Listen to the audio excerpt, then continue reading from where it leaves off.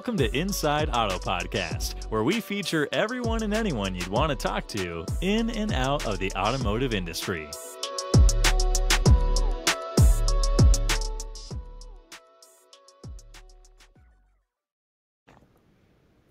Ilana Shabtay here, host of Inside Auto Podcast, where we interview top dealers, GMs, marketers, entrepreneurs, and thought leaders in and out of the automotive industry. Before we introduce today's guest, this episode is sponsored by FullPath.com. FullPath is the automotive industry's leading customer data and experience platform, CDXP. FullPath enables dealers to turn their first-party data into lifelong customers by unifying siloed data sources and leveraging that data to create exceptional, hyper-personalized customer experiences. To learn more, visit FullPath.com. Today's guest is Sandy Zannino. Sandy, who I've gotten the pleasure of knowing over the years. Sandy, thank you for joining. Oh, thank you for having me. It's so great to be here.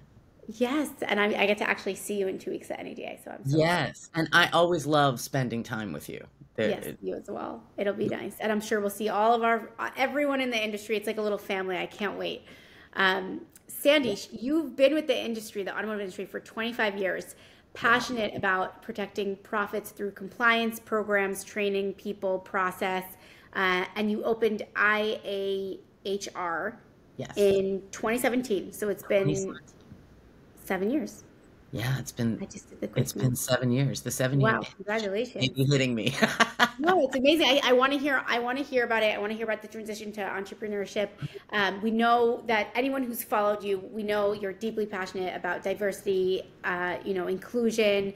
You're involved in a lot of different programs that we're going to talk about today. And you like dancing. Anyone who follows you on LinkedIn would know that you love dancing. So NADA is going to be a party with you.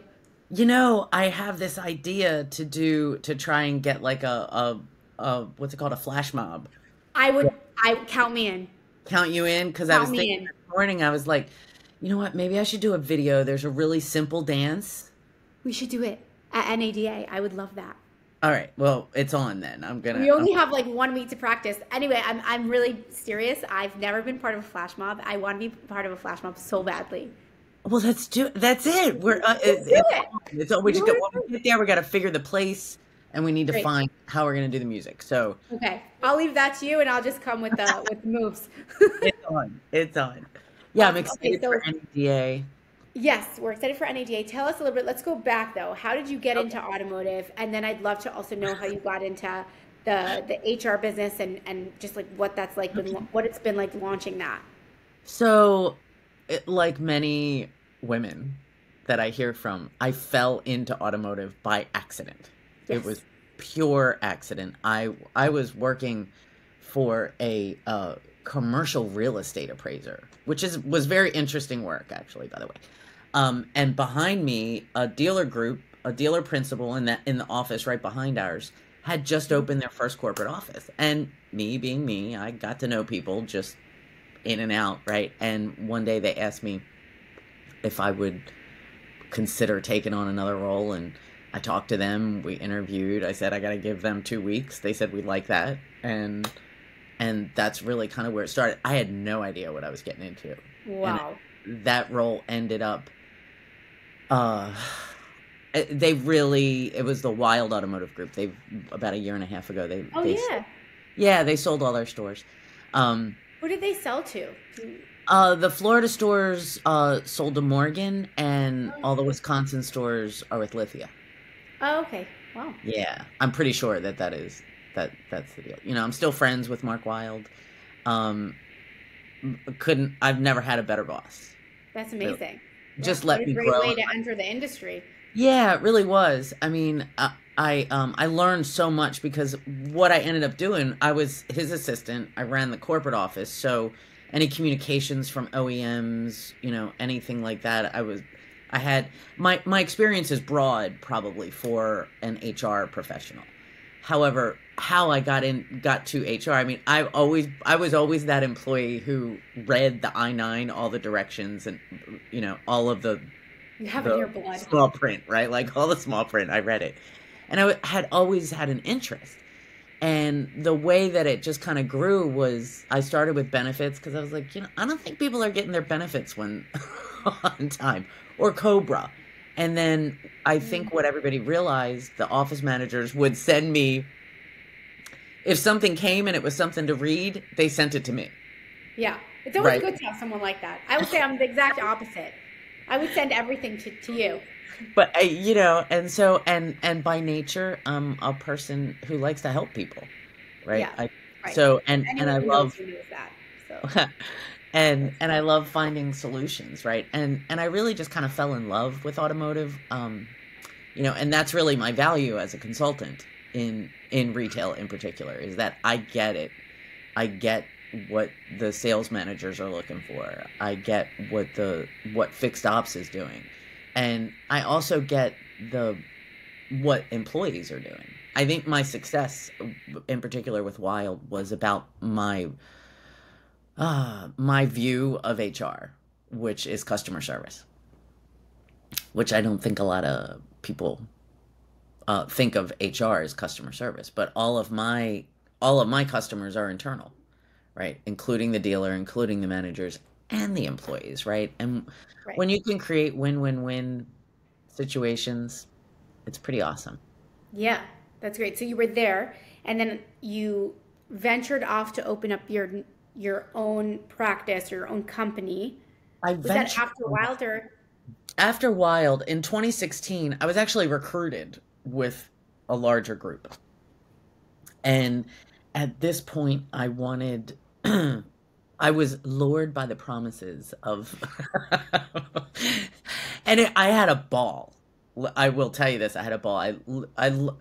One thing I love is learning. And for example, one of the things I got to do with this group, I spent a short time with them. But one of the things I got to do was go through an acquisition, and that's amazing. It was amazing. I created an onboarding. I'm really proud of this. I created an onboarding for like 250 newly acquired employees. We got them all onboarded in a day and a half, right? And they had everything that they needed, and it was pretty cool. Pay plan, like everything was done. Did you use, you must have had did you use any software to help you with that at the time? Excel. Or was it all manual? What? Well, pretty much all manual and folders. Wow. The DMS, and in a lot of dealerships, it's still this way. The DMS is the information system. Right. Some organizations are using the payroll HRIS system. Yeah. But they don't talk to each other. So everything's got to be in two places anyway. So the same these days. Yeah, it was fun. It was a lot of fun. Incredible. That's incredible. All the background screens done. Like there's a lot to an acquisition on the employee side, making sure that what if there's somebody that's out on FMLA, that's a big one, right? For the acquired employees, that transfers to the new, all of their time worked. Just because they're new employees doesn't mean that their FMLA clock starts over, meaning that they don't have to work for a whole year again, before they're eligible. So it's fun. It's nice because you know all the intricacies of this, so you can really help dealership groups and really understand this and make sure that it's a smooth, whatever it is, transition, acquisition, whatever it might be. So it's just amazing how you know in this. Thinking about that, about what helps make an acquisition a smooth transition, especially for the employees being acquired, is allaying their fears. Right, because they're scared. They're scared, and I think the communication with them before close, right, like before the close, is really, really important. Letting them know who they're coming to work for, what's the value proposition of them, being acquired, and how great it's going to be, right? Like you need to go and be in a cheerleader for and training. If there's a DMS, if you're changing DMSs, oh my gosh, I think my best advice for that is do training for at least a month, especially in service. Service will fall apart, right? Anyway, so No, it's great. I think also that's just like it's amazing because you're so embedded in the processes that it's not just about the people in HR. It's about actually how you can just operate at a really smooth level. And I think that's something dealerships can really take advantage of when they talk to you. So it's great to hear that. I know you're also very passionate about diversity, inclusion. You're part of WOCON, Solera. Am I saying that correctly? Yeah, I mentioned this to you. We're getting ready to announce. I can't give you all the details. Okay. But it is there is a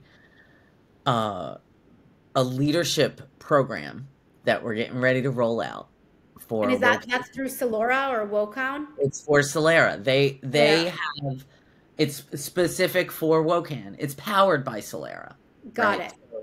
And it's going to be a 6-month program. I mean, it's going to be a really amazing leadership program. It's going to touch on all different aspects of leadership.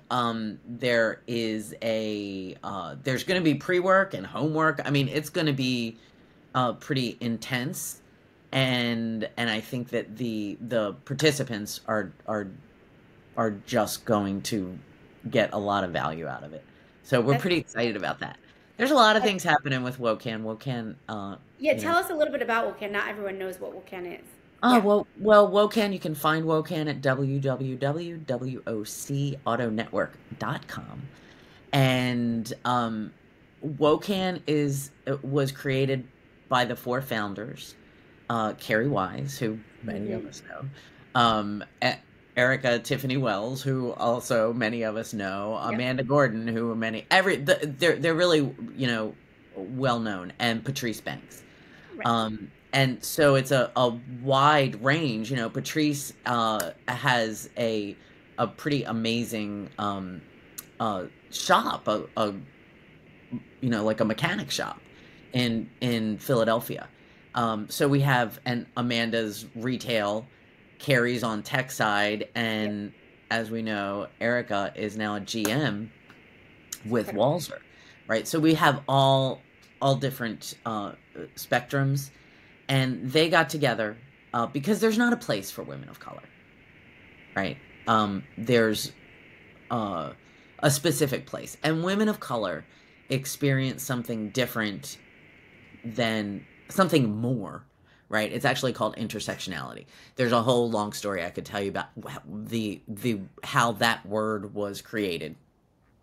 But while women of color, because that was one of the pushbacks, well, like, aren't we all women? Right, from white women, aren't we all women? Yes, we are, but women of color experience a different level as far as because of race that is in there, right? We've all heard the tropes, the angry black woman. We've had, and so one of the things about WOCAN that I've always said, I was like, wow, because especially when ERGs, employee resource groups, kind of became a thing, and there's a lot of them. I was like, wow, because Automotive, find me an organization that has enough women of color to have an ERG. Like, there just aren't.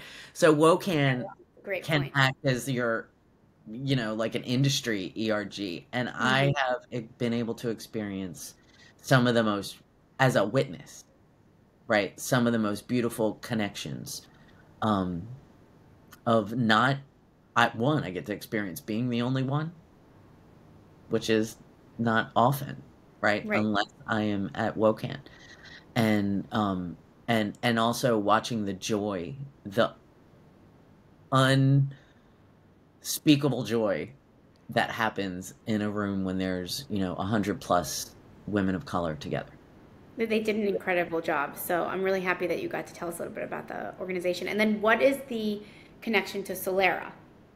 So WOCAN has a lot of sponsors, right? There are a lot of organizations. WOCAN is a 503c, right? All of us that do things for WOCAN, we're all volunteer.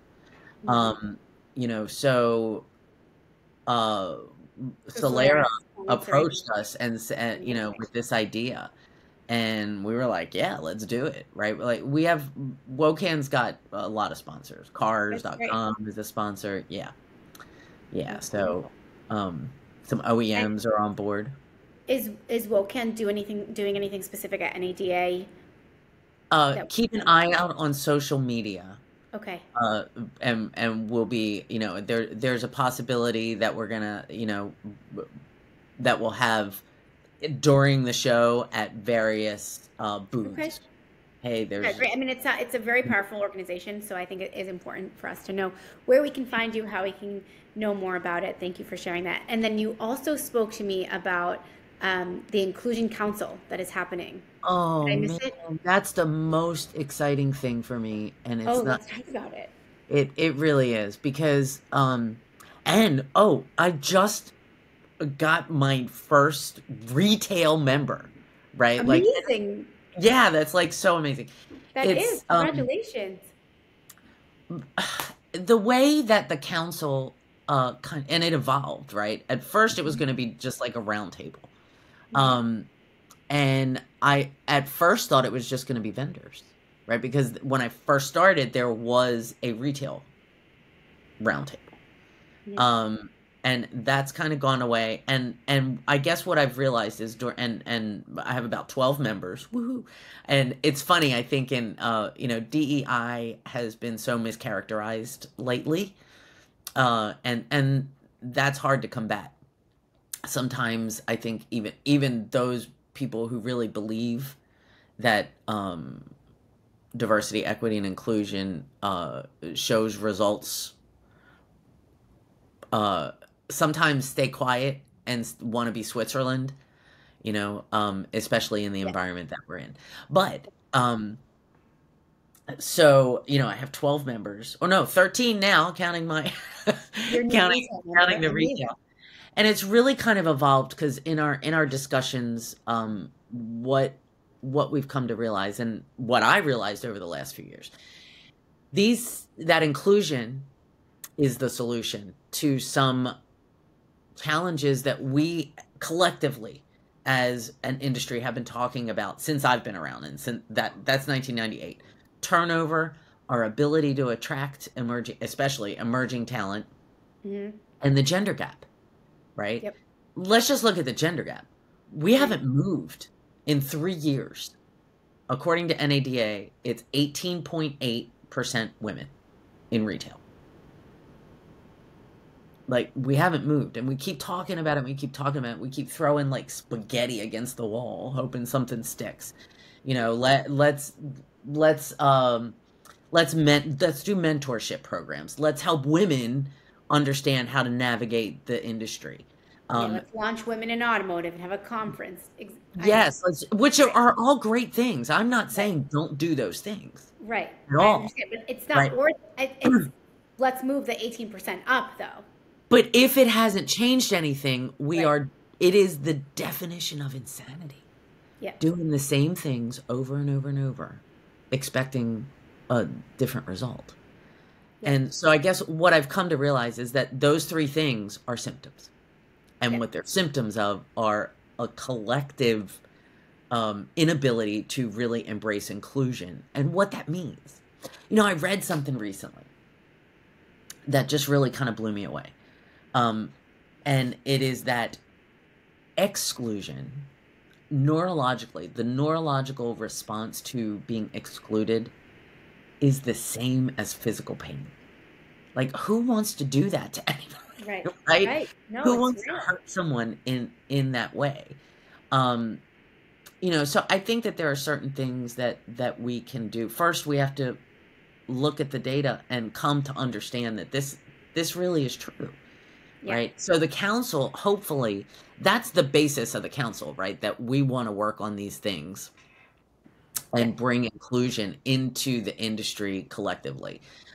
We have some plans for doing some research, which I hope can happen. I'd love to find some sponsors to help me do this, right? Because some things that I want to do, some are simple, on the simpler side. Like, for example, do some blind resumes, right?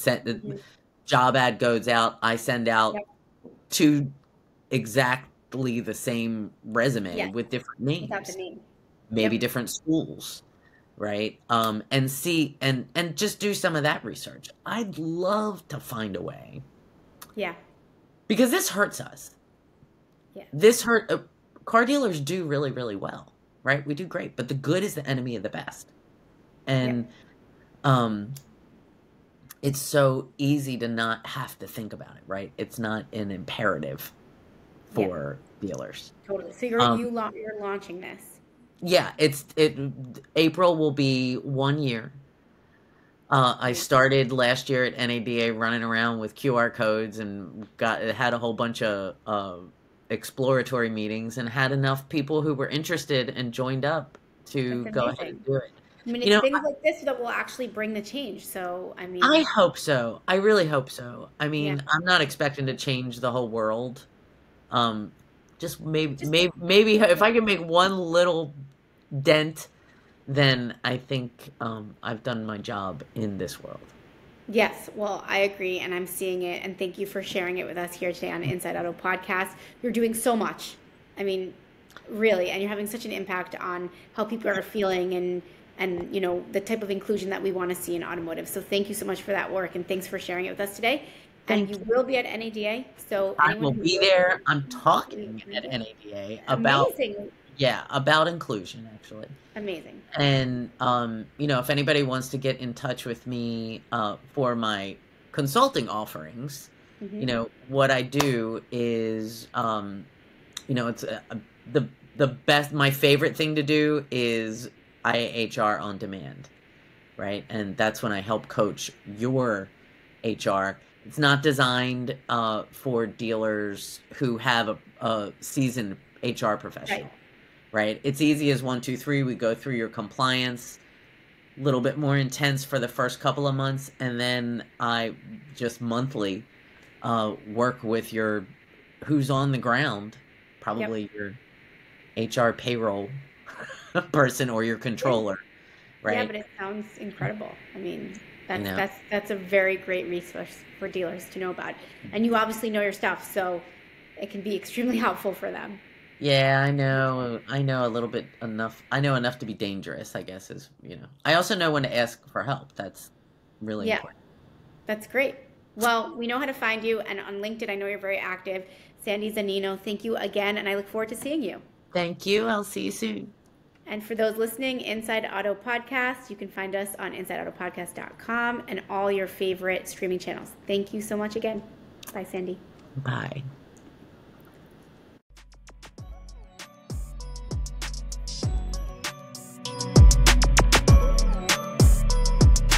Thanks for listening to Inside Auto Podcast. Check out our other episodes with top entrepreneurs and industry leaders.